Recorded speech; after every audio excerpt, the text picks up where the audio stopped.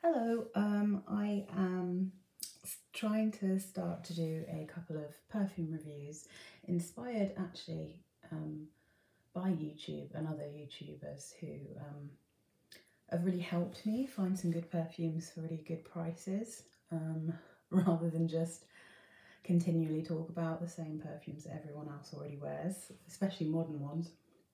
A particular shout out to RuthAnne MacKinnon, who you should definitely, if you like skin scents, or you work somewhere where you're not allowed to wear perfume, you should definitely check out her channel and check out, she's got 3 videos about perfumes to wear in non-perfume areas, and they're brilliant.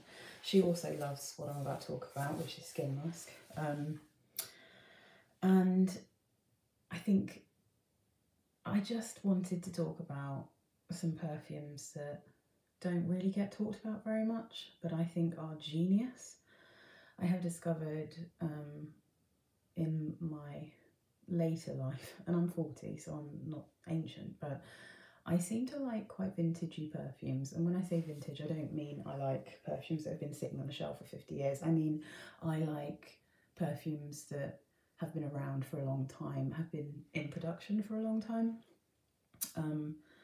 because they seem to have a sweetness that isn't based on vanilla. They're not always vanilla-y, sickly, cotton candy, which is a problem that I have with so many modern perfumes, that I find them so sickly, they give me a headache.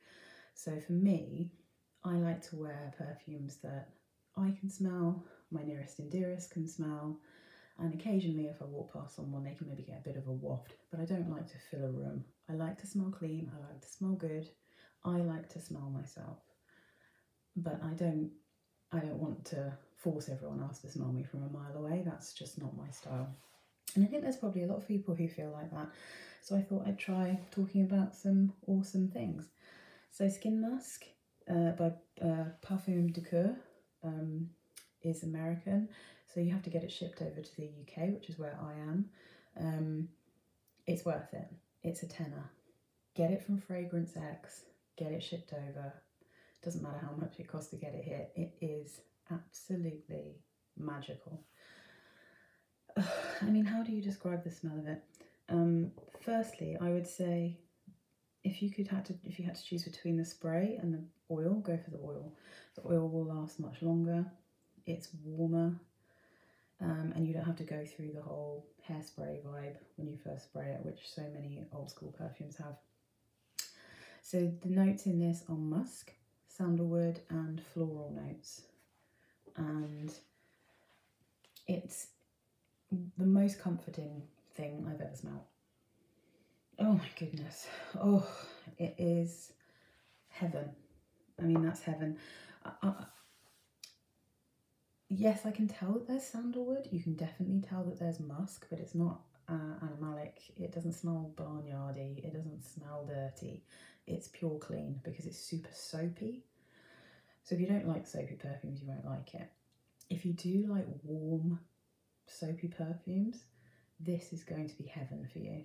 I was trying to work out how to describe it, and I think if there was a smell for someone that you love giving you a hug and making you feel really safe and warm, that's what Skin Musk would smell like. It would smell like Skin Musk. That's the smell of that. It's the smell of comfort.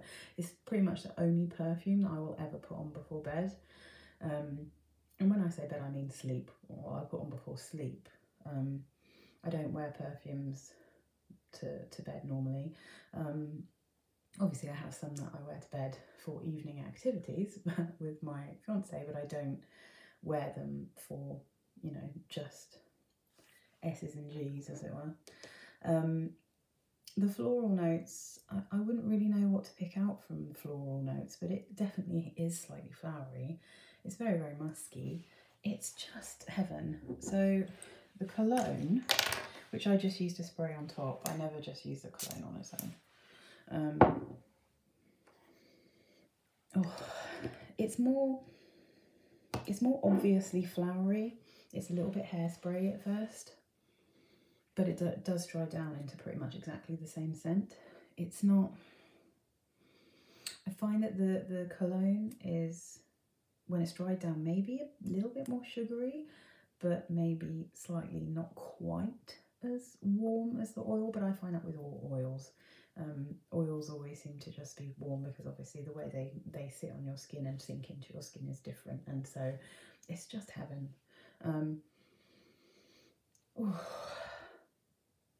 I just don't know what to tell you. If you like Wild Musk, if you remember in the UK, they used to have a perfume by Coeur called Wild Musk that was in a weird black kind of bullet-shaped bottle, which was the reformulation of the really old amber-coloured Wild Musk that you can still get today. But it was softer, it was easier to wear. It was beastly, but it wasn't full beast mode. Skin Musk has a similar style smell to that, but it's gentler, soapier. It's not so in your face, so it's more comfortable to wear, I think. And I think if you were wearing this, it's not got much silage. You're not gonna like, silage, is that the right word? I'm not sure if that's the right word. Not, people around you won't be able to be like, oh my god, she's wearing perfume.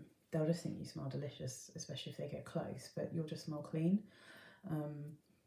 And it lasts forever. The oil lasts forever. If I put that on my clothes, I can still smell it like 5 days later.